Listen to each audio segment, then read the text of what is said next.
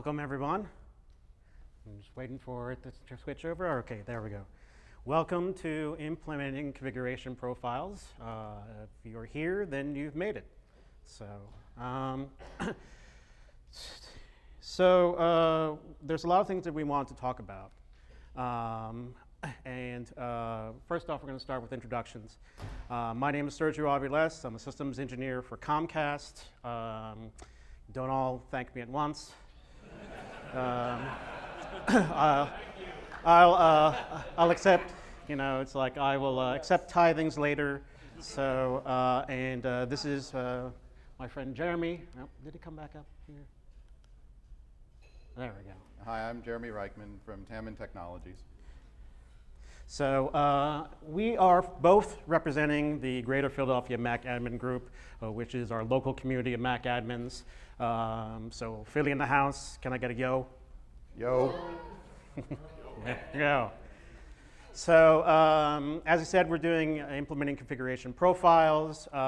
So really quick, just go and download the videos for Greg's session earlier and Katie's session next door. And thank you, State College. Good night.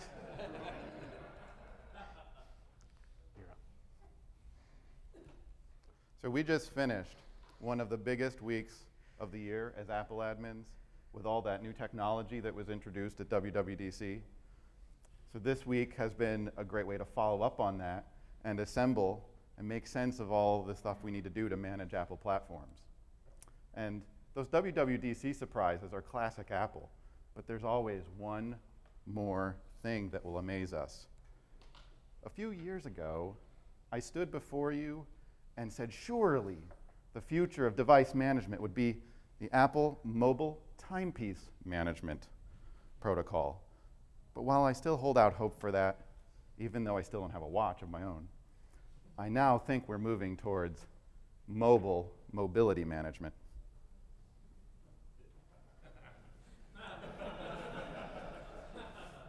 That's right.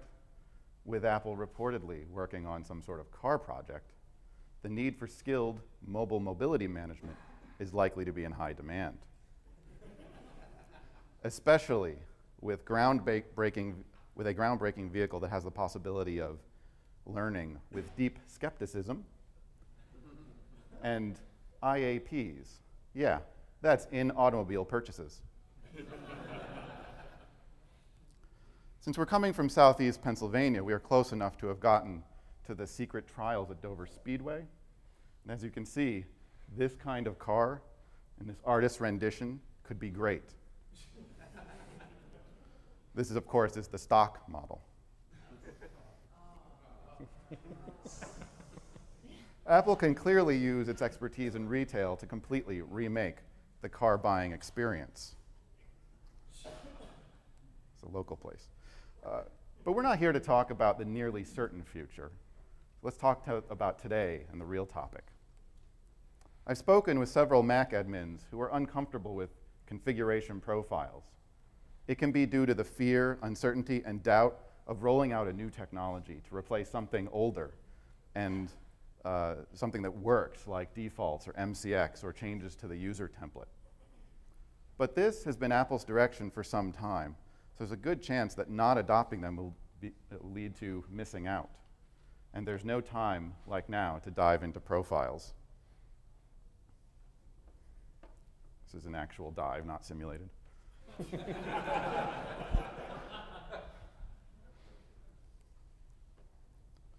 It's understandable that it would be daunting to take that plunge. We've moved from simpler workflows like defaults right to a $20 web app, a directory service, and a push notification infrastructure, just to do the same thing. Preference management on the Mac has progressed from a property list at 51 bytes up to a default script at 75 bytes, all the way up to 1,540 bytes for a configuration profile to do the same thing. Now that's progress in just 15 years.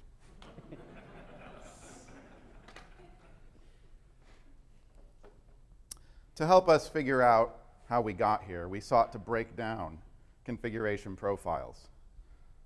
So we thought of Liam, the iPhone disassembly robot that Apple recently revealed, and it seemed like a great example to follow for this presentation, because we want to do disassembly here. So I'm here to reveal our creation, Profilem, the profile disassembly robot. Do you want to see a video? Yes. All right. There's a white room. That's the only backdrop I had.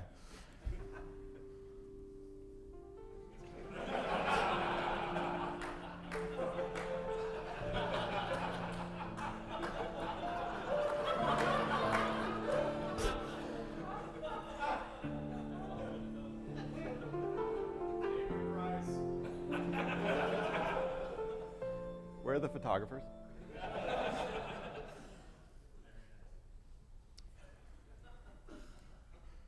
Having disassembled a profile, it's time to get into more detail about implementing and organizing them. Our topics for the moment will include the balance of how many profiles to use, some key concepts about the structure of profile property lists, and the use of profiles in your MDM or as external files, the latter of which relates to Munki. When first starting out with profiles, you may be encouraged by the interface of the profile editor to create one large profile. Manage all the things at once. Yeah, definitely. You may feel it is more appropriate to make lots of little profiles. Manage one of the things, maybe. Your balance may end up being somewhere in the middle, and there may some be of the things. Sometimes. And there may be cases that always goes an extra slide. Anyway, we think you will want to have more than one profile. You'll want to be somewhere in that middle because it could be good to plan for as many as you might make. With more individual profiles, you can better adapt for exceptions. And we all know that that's where the problems lie, exceptions to the policies. To try to help determine how many profiles you might want to support, it is helpful to know more about the key value structure of the profile format. The payload identifier is the unique identifier used by the operating system when determining if a profile is installed or not installed. So it's very important, it's the most critical thing. The file name of a profile, if it is saved to a file, can be something different or related. I like to make them related. Apple documents that identifier as a reverse DNS style identifier, similar to what we've seen for preference domains and other aspects of OS X or Mac OS. This can be helpful for organizational purposes, especially if you follow the same pattern for file names. However, the identifier needs to only be a string of unique characters that isn't repeated across all of the profiles that you create and use. Try to think about what would make your profile future-proof as well, because when you create an identifier and then have to change it later, it becomes a new profile for all intents and purposes. I have personal experience with this.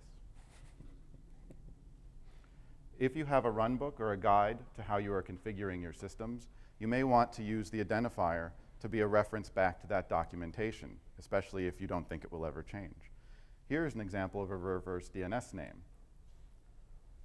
with a com.example domain. And you may want to put system or device into the profile name to separate it out from user profiles and use user in that case. Perhaps you want to trace the profile back to the section in your profile editor, like restrictions, and be more specific about what part of the section you're managing. In this case, restrictions app store. Finally, this profile implements the Center for Internet Security's OS X baseline from section 1.1. This is one example, but consider coming up with your own naming convention to help organize your profiles, especially if they will be stored on disk. If you want to, you can use a different kind of format, like Safari settings, as long as you remain consistent and keep your profiles unique. The payload UUID seems important. It is, after all, a 128-bit number. But it does not appear to play a critical role in managing OS X.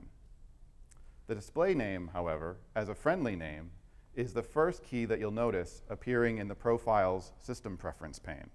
And so it may be visible to your users if you allow them to see that preference pane.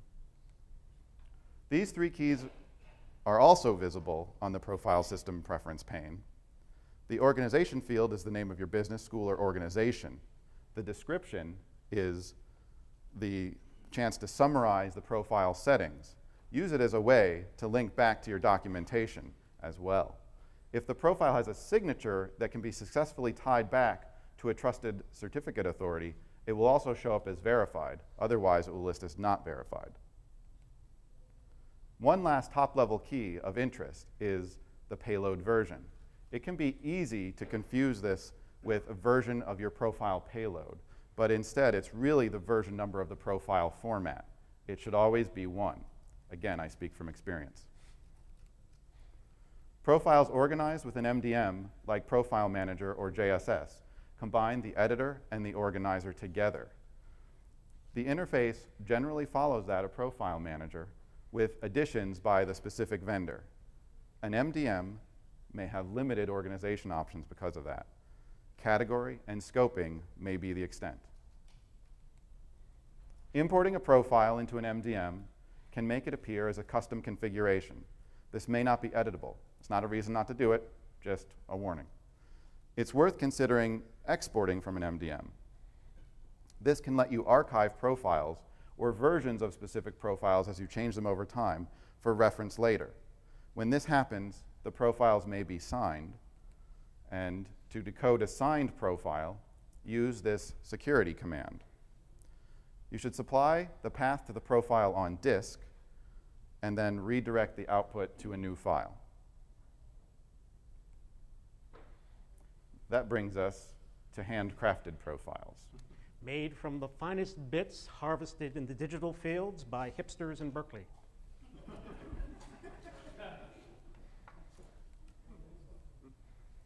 These can often start in the same editor you use, like Profile Manager.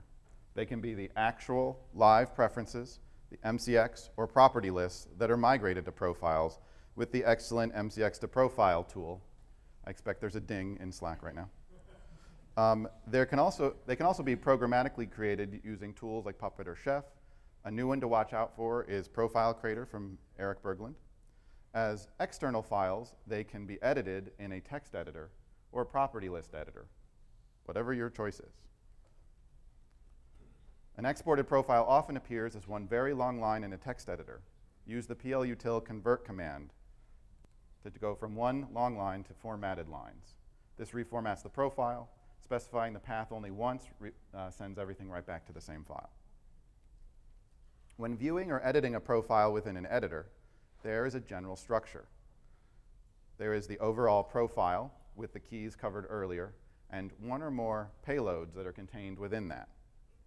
A payload can correspond to a section in Profile Manager, be split across multiple sections of Profile Manager, or contain custom settings for one or more applications.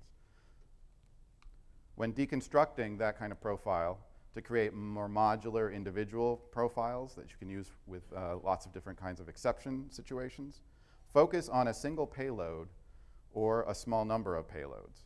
For example, within the full set of payloads, remove all but the top-level keys and a single payload, and then do your editing within that single payload to get just the keys and values that you want. There are many examples of where something like this has been done, especially on GitHub, so I encourage you to search around. We have some references for that at the end.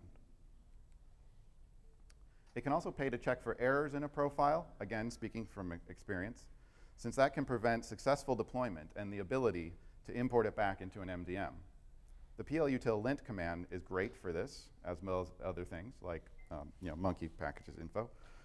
The XML lint command is a more general purpose option for XML files. It also works in this case. Malformed profiles can produce all sorts of errors, and I generated a few just for you. I have a lot more of those.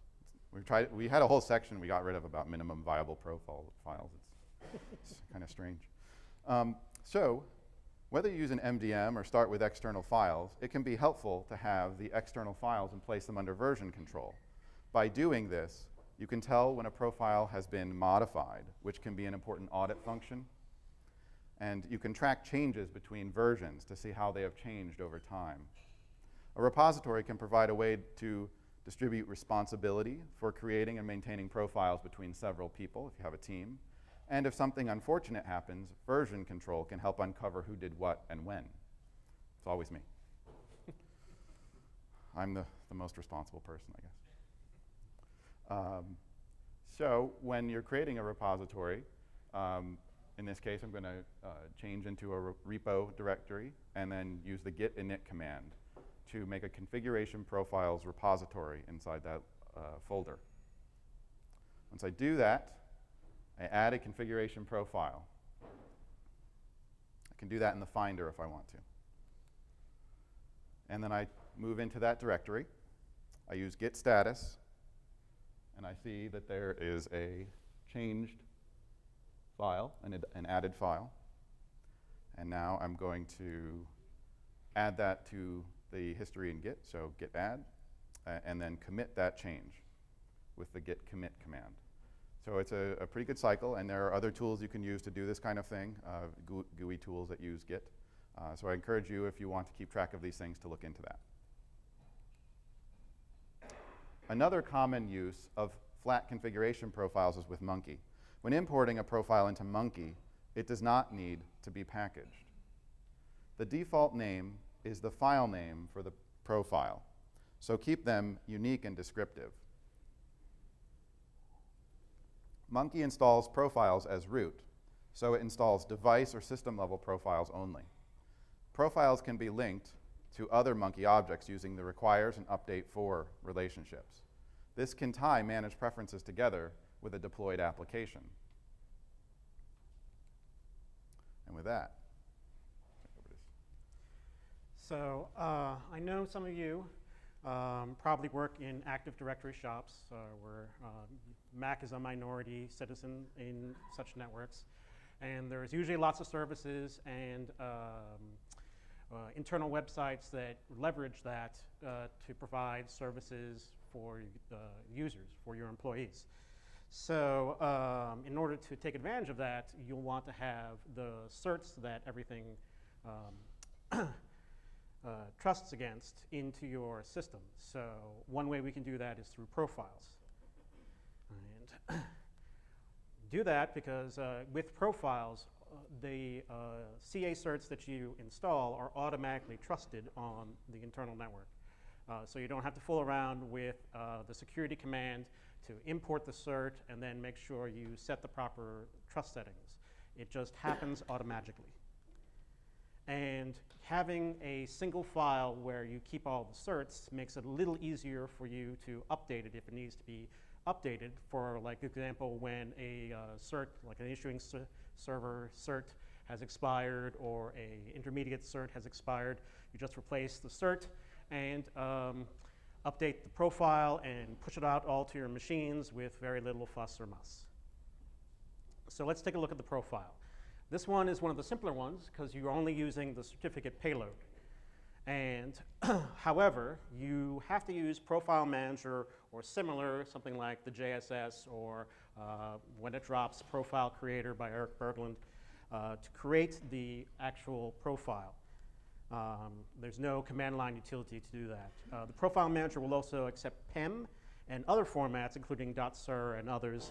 But if you use the JSS, it will not accept the .pem. And as I mentioned, certs installed by the profile are automatically trusted by the OS. So what does that look like behind the scenes? So up here, you'll see where it says the payload type, and you see it's like security and .root, which means it's trusted by the system automatically. And down here, you'll see the cert as is encoded, which I think is base 64, which is probably one of the reasons why there's no command line tools for that yet. So, and here's a little peek at the JSS for when you're setting it up. And here's where the certificates, and it's pretty simple. You just click the Upload Certificate button, and you get the file chooser, choose File, you select your certificate, and hit Choose. And, oops, it doesn't like the PEM. All right, so we're going to have to convert the PEM to .cert. So you can do this using keychain access. It's pretty straightforward. Or you can just go right to using the OpenSSL command, whichever you prefer. So OpenSSL, there you go. That's pretty much the pretty straightforward way to converting that. So, and in keychain access is also pretty straightforward. You just basically go to File, Export Items. Once you select the cert, it automatically wants to save it out as a .sir. So you hit Save, and then you go back to your JSS, hit select the cert in the SIR format now, and now it's in your JSS as a profile. And from here, you save it and deploy it as you would anything else. So a couple of things. Since you have an MDM, presumably, you can use that to push it out. And it's pretty straightforward once you set it up. And it goes out via APNS, and within a few minutes, you can have your entire fleet updated with this profile, everything trusted, and everybody's happy. You can also deploy it via package, and you can roll your own installer, or you use the Make Profile Package tool by Tim Sutton, which makes it a lot easier than you having to actually go make the package, add the script, and all that stuff. The Make Profile Package takes care of that for you. And you can also, instead of pushing, you can do a pull in self-service if you're a Casper person. It's a workflow already set up there, and what that does is it shows up in self-service. They click install, and it pulls it down and installs the profile, and from there they can either manage it, either to remove it later if you've set that out, or not, it's there permanently. And Munki handles system certs, system or device certs. So all you have to do is just add the profile itself, and or you can use whatever other package method deployment you want, ARD, SneakerNet, that's up to you. So building on that, we can do things like user certificate authentication for wireless. So, and why would we want to do that? One reason, we want to increase the security of our network by reducing the number of times user passwords are sent across the network. So the less passwords going across the network, the less chance of somebody bad who's already on the network can intercept that traffic and then maybe pick out somebody else's password that maybe is a domain admin and do more bad things from there. And from a user experience point of view, we're removing a potential lockout vector by not storing the user password in the login keychain, which means you get less calls about lockouts because once their password changed. So there are probably more, but those were at least two of our considerations when doing this. So let's take a look at this profile. It'll have a network payload and an AD certificate payload. So the network payload, as configured, we've enabled auto join, again, as more of a user experience consideration, so that the user doesn't have to always connect to the network. We have set TLS as the only accepted EAP type, mainly because this is pretty much the only way it works. You can't have another EAP type set with TLS. And we're setting the security type to WPA, WPA2 Enterprise. Depending on how your network is configured, your mileage may vary, so check on that. And we're going to set the identity certificate to AD certificate. In this example, you actually have to set the AD certificate first, so it becomes available as in the network payload option, but for this demonstration purposes, I'm going to assume we already have it set. And you'll have the option to set it as a login window profile, but once we've saved everything, that option goes away in the GUI. If you have File Vault 2, it wouldn't have mattered anyway, because File Vault 2 skips the login window process. So for the most part, this network join happens post-login, as far as I can tell. So what does this look like? And I have my JSS up here.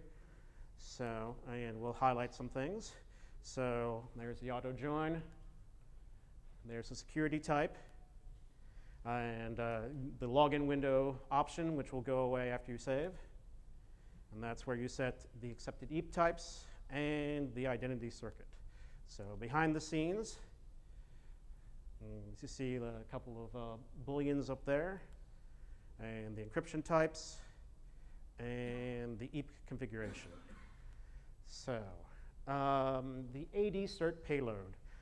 So we talked about that earlier, and one thing I wanted to mention is that usually when you're working with AD networks, you have a bunch of AD admins, and they like to make things easier for themselves as well, and usually just assume that everything that's not Windows can handle Windows stuff. So sometimes they'll send you a cert bundle, like a P7B file. One of the things you want to watch out for is that the P7B file, if you use keychain access, will not always see every certificate in the chain, as I found out much to my chagrin. So the best thing you want to do there is then maybe convert the P7B to either .pem or .sur and look at it as text, and then pull out all the certs there and put them out individually using the other profile that I talked about earlier. So, so you want to make sure you have all the certs in your chain before you start testing this, otherwise you're going to have a bad time.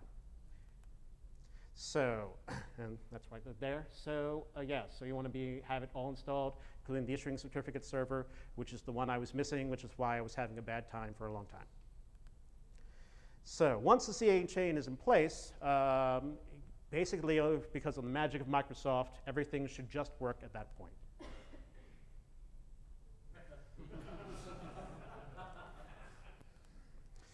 So when you're setting up the AD cert, you'll have the option to use the default user profile, but normally in those circumstances, your AD admins will probably have made some sort of change or tweak and either just renamed it because standard operating procedure for Windows admins never use anything that's default. If you have something like that, or if you have Windows devices or iOS devices that are already using user certificate authentication, you can probably use the same user cert template for that, and it should just work. So another consideration now is that the payload now uses RPC for requests, so you're only going to have to use the server FQDN in that field. Earlier versions required an URL, and so essentially the payload was making a web request for the cert. So what does this look like? So yeah, there's your FQDN, your the display name, and you have to be very careful about how all these things are entered, because if it's spelled wrong, it's not going to work. So it's like a very fragile sort of thing, but once everything is set correctly, it does work. And I'm using the default user template here. And the prompt for credentials, which changes the game for deployment in a minute, that I'll talk about in a minute. So, and here's what that looks like behind the scenes. It's pretty straightforward.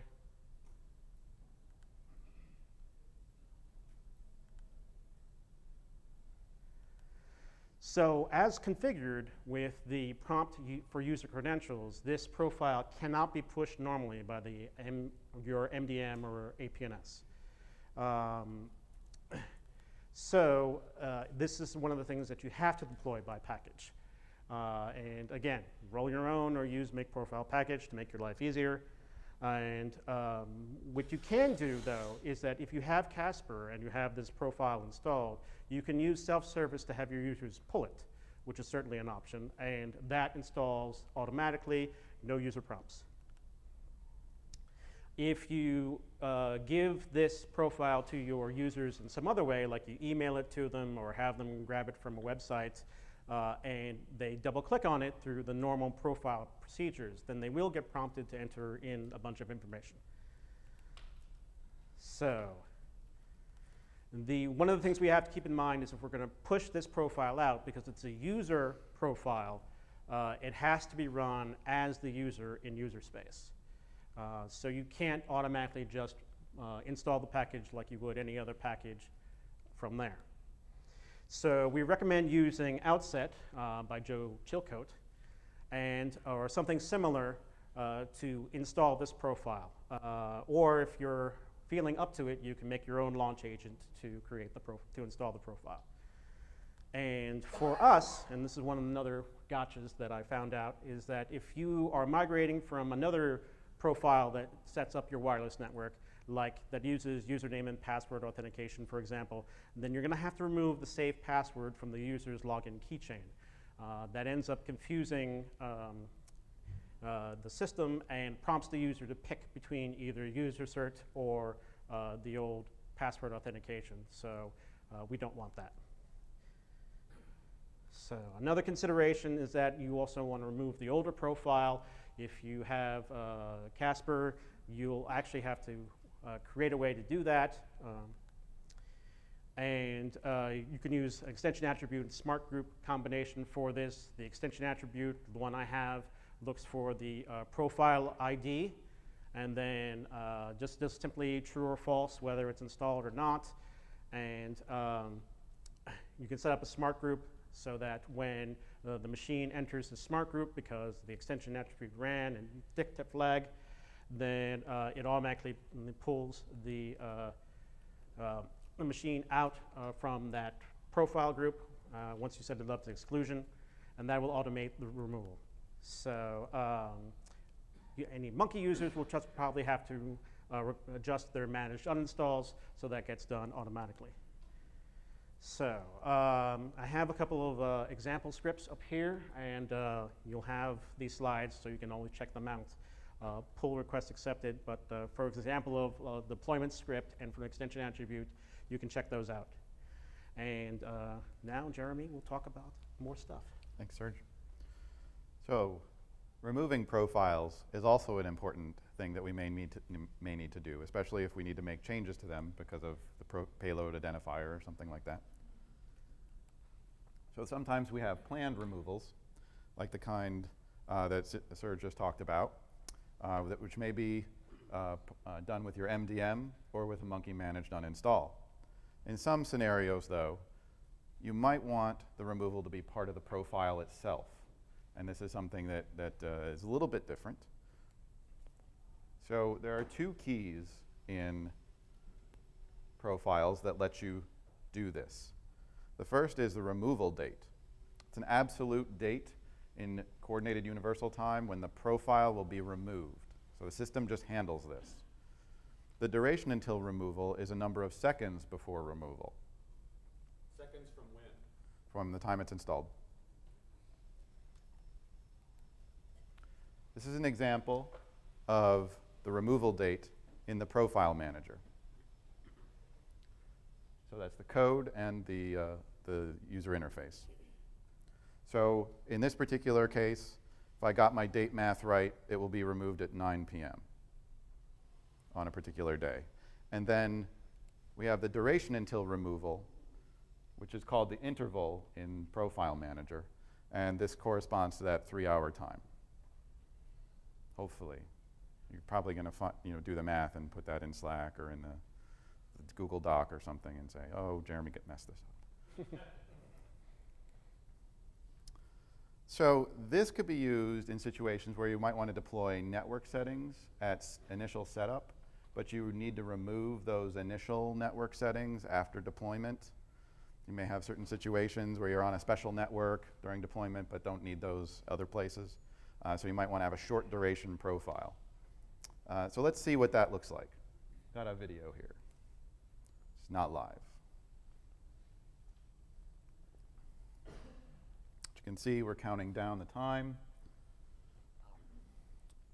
5. But wait a minute. This seems like the perfect opportunity for audience participation. You thought you could just go to sleep, didn't you? No. So I want you to all count down with me. All right? So we'll do this over again. We have a few seconds to prepare. Okay? So here we go again.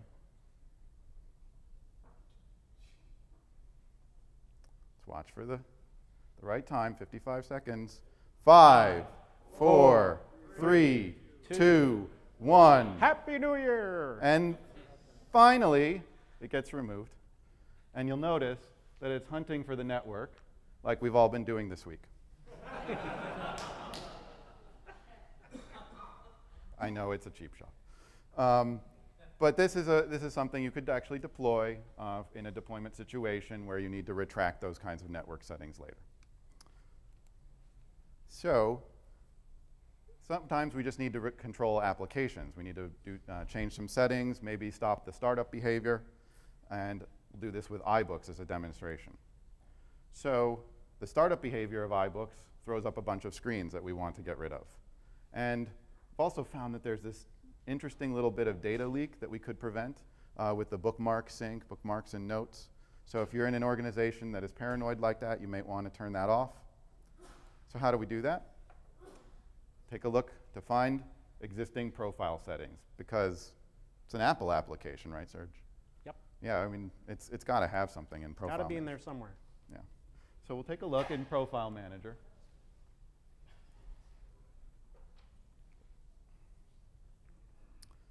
We'll Somewhere. look through all these sections. I'll pretend to do this live, even though there's Keynote all around it. But no, I don't see iBooks. I don't even see anything for Apple applications. Weird. Yeah, unfortunate. So there's no iBook profile settings. I guess we can't do this. But Time to go home. yep.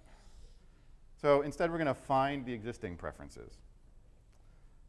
And we've all done this kind of thing before, I'm sure, or heard about it. So we'll make a change in the app and see what preferences change. And we have to do that knowing about CFprefD and how it caches preferences. And the preferences are not necessarily written to disk right away, but finding the preferences on disk is one way to look for the changes. So we'll do that. First, let's look at that startup behavior that we want to prevent. iBooks, getting started, don't want to sign in. OK. And we also want to look at those preferences slowly. And we want to turn off that sync bookmark setting. So now that we've made that change in real time, we'll look for preferences in the typical kinds of folders where we would see preferences. And in this case, I'll sort the preferences folders, the home preferences folder for the user and the systems preferences folder by date with the T command, T flag on ls. And we would expect to see something like this, a path like this. Pretty common path for a preference file. Take a look, see if we can find that. Pretend to type. And we'll look for the last 5 changes with the head command, piping that to the head command. Do that in both folders. And we do notice there is an iBooks X secure plist file. But you'll just have to trust me that that one doesn't contain the preferences we want. That footage is on the cutting room floor. So we just can't use this particular file. Thinking about this, though, we realized that iBooks is sandboxed. Apple. All that security, all that privacy. So the sandbox for the iBooks application is in the library containers folder of the user account, and there is a preference file there, happily enough. Let's take a look at what's in that preference file.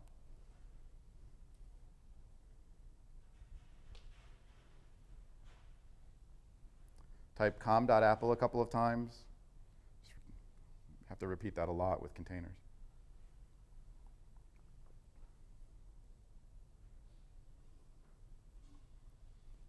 Do some autocomplete. And there is the preference file for the application in its container. And there are some settings here that we can use. So we can use mcx to profile, ding, and call that particular file, the iBooks preference file, using the plist flag, and use the identifier of iBooks DLP. Now, I talked to you about doing the reverse DNS style identifier. Sometimes when I'm making a quick profile, I just do something short so that I can get it done. Can always modify this later. But that's going to output to a profile to that identifier. And I'm going to find some of the key preferences, and I'm going to focus on these. I've removed all of the other preferences from this example. And these 3 keys control that startup experience and the profiles or the bookmark sync preference. So, going to apply that to the computer.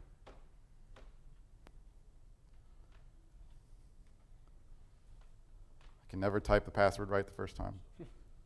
Can anybody? I can always get to the right spot in the date and time system preferences, you know, the right city, but never the password.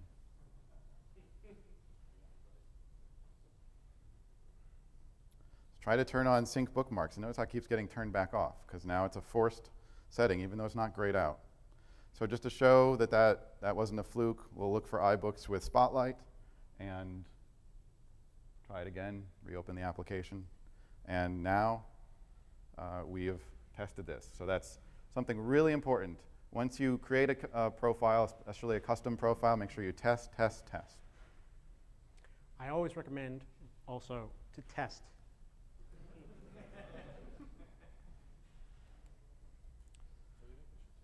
We should test, yes. And now we will move on to controlling gatekeeper settings. Gatekeeper is one of the built-in payloads we found, so I'm just going to go and try to look for it in the profile manager. Look for the right section. It's in there somewhere. It's got to be here.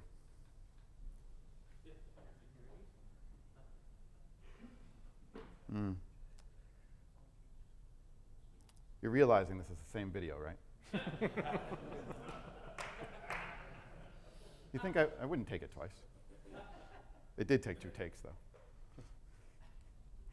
But no, it's not there, or it is there this time, sorry. Yeah. It's just not listed under Gatekeeper. That was the trick. It's under Security and Privacy, so it's like the listing in the Security System Preference pane. And interestingly, I'm looking at a user profile here, and I have only one setting. Do not allow the override. But I want to change the choice so I can only have Mac App Store apps run, because that's extremely useful. Well, it turns out you have to enable device management and profile manager to get to that point. So once I change to device management, I can see this option.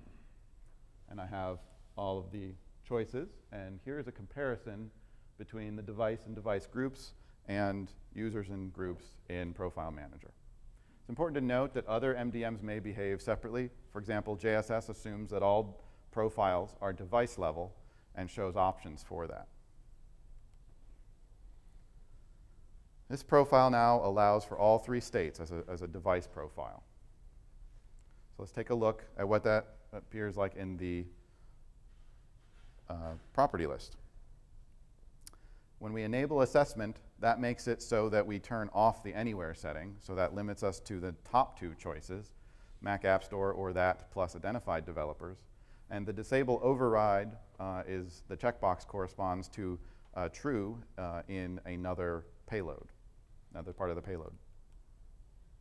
So if we apply that profile and then try to confirm it with the spctl command with the status and verbose flags, it does say that assessments are enabled and developer ID is disabled. So this means that we have a very useful computer which can only run the Apple apps and the App Store apps. And then we realize that that's not really working out for us. So we want to change, make a new profile, change this profile rather, and change it back to Mac App Store and identified developers, so we're back to the default that comes with the OS. That changes the allowed identified developers to true and disable override to false.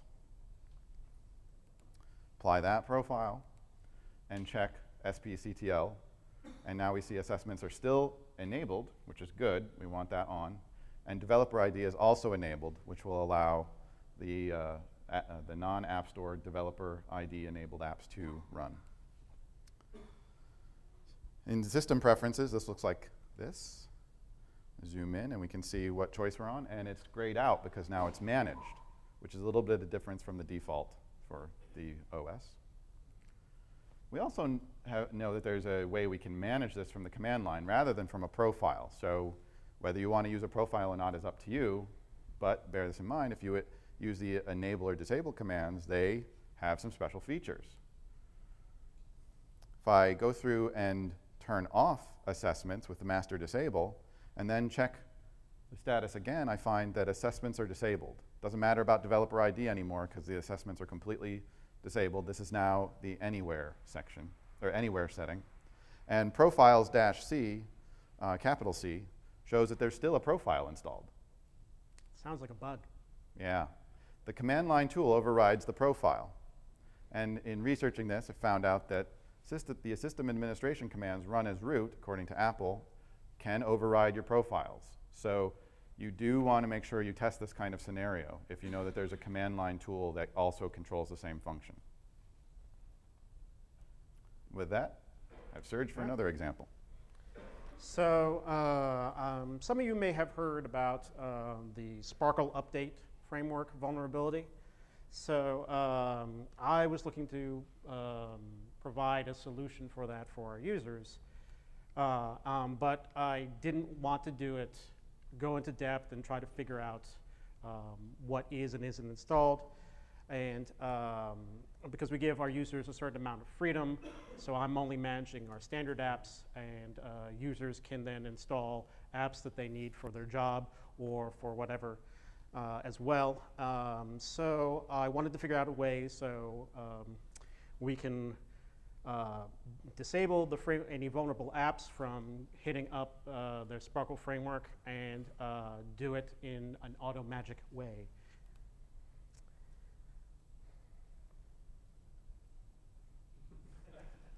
Well, as George Mallory said, because it's there.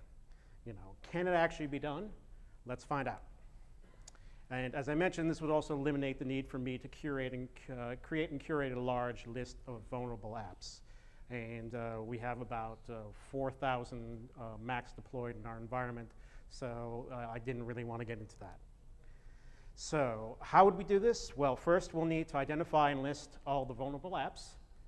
We'll need to generate a profile for each app, and then we'll need to sign each profile, and then finally install each profile. So I immediately went to Atom and started my bash script because all I have is a hammer. So, and there's a couple of considerations before I had to start. Basically, all three of those Python scripts will need to be installed locally, and they're path referenced in the script.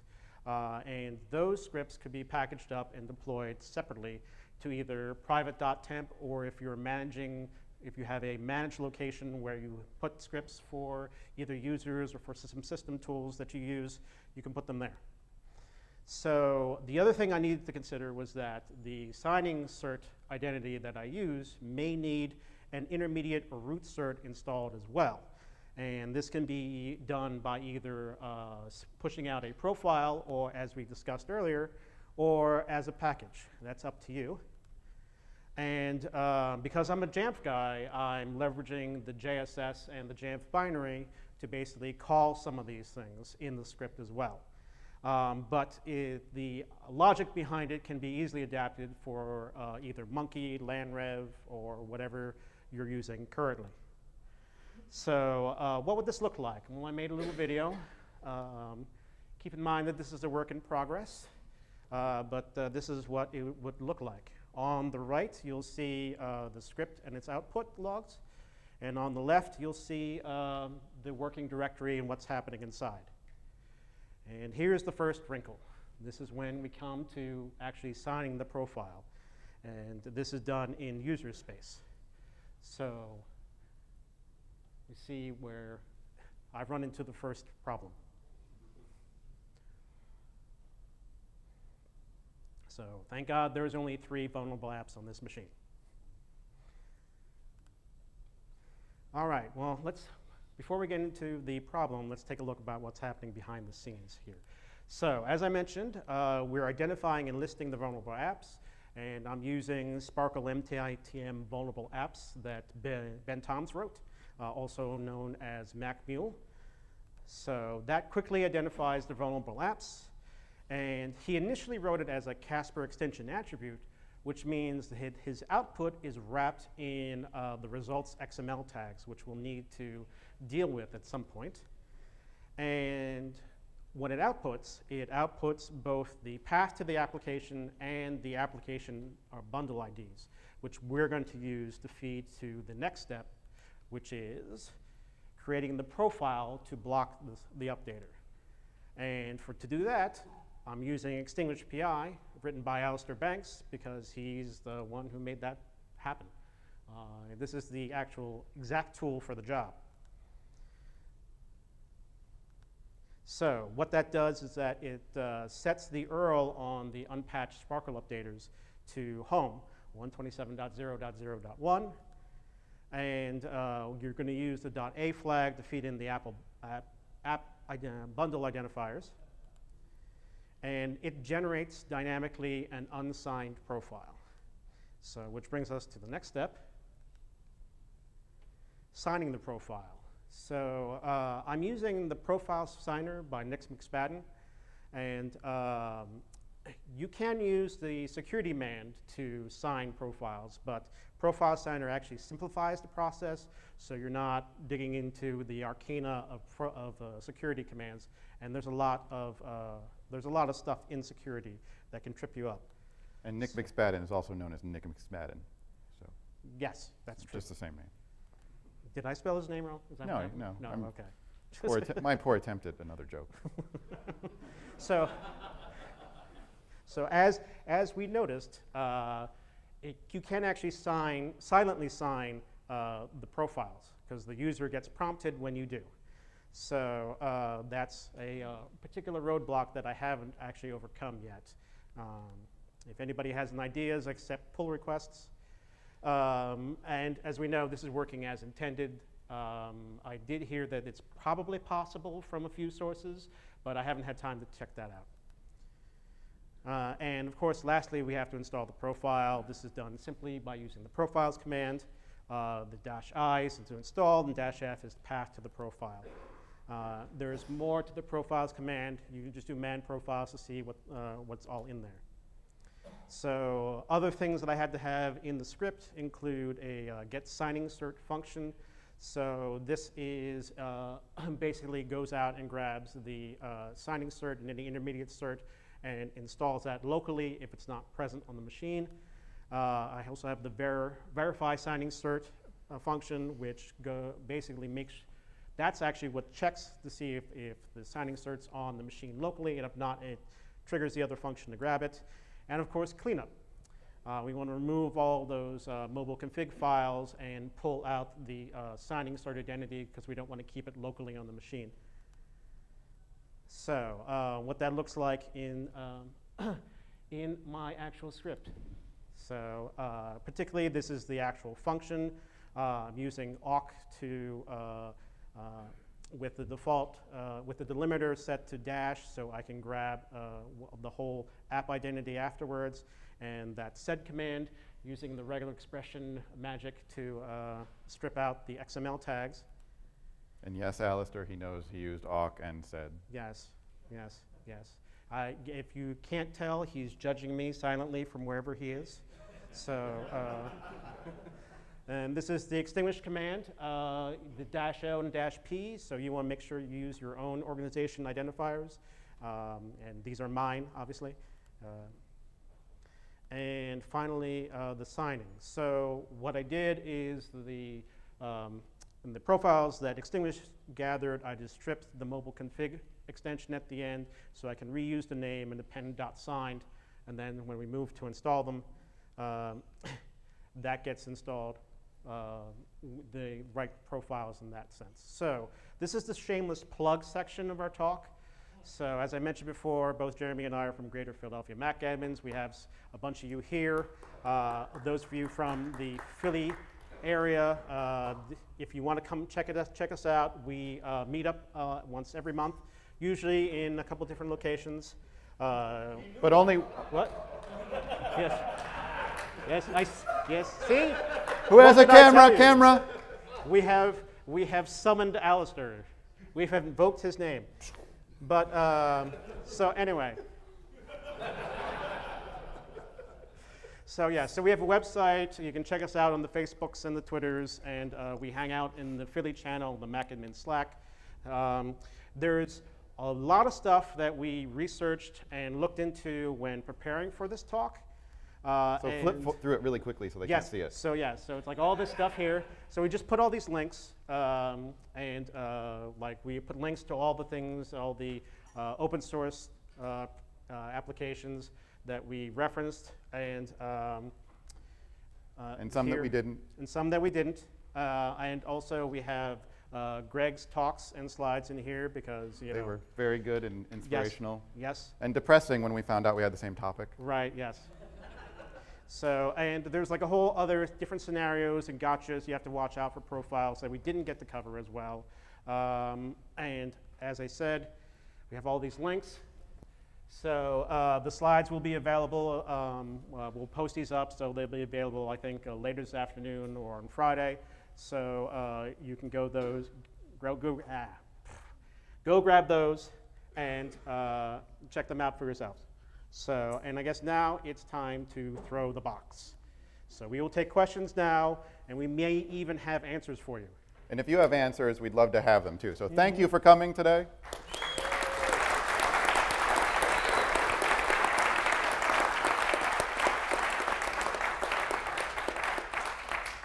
Okay, who has questions?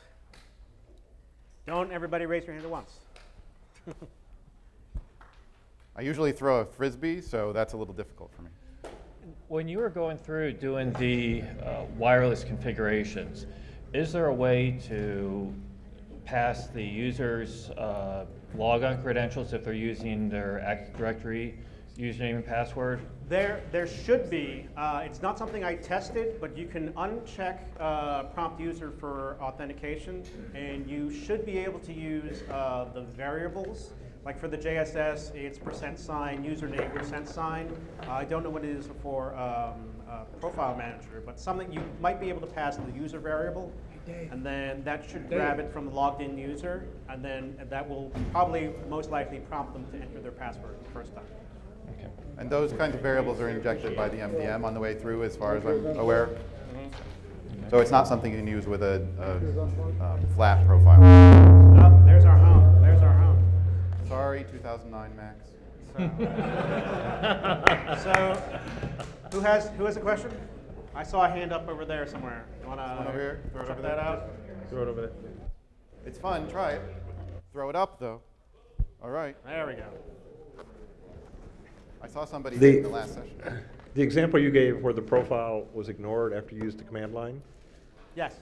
is there a way to get that back to a known state? Like if you delete the profile, reapply it, does that work? Or Pretty much you're going to have to uninstall the profile and then reapply it to get it to remanage once. but you've done that. that'll override the command line entries you made earlier. Yes, if your you users reapply. are admins, though, that's something that they may be able to override. Yeah, they basically fight against each other.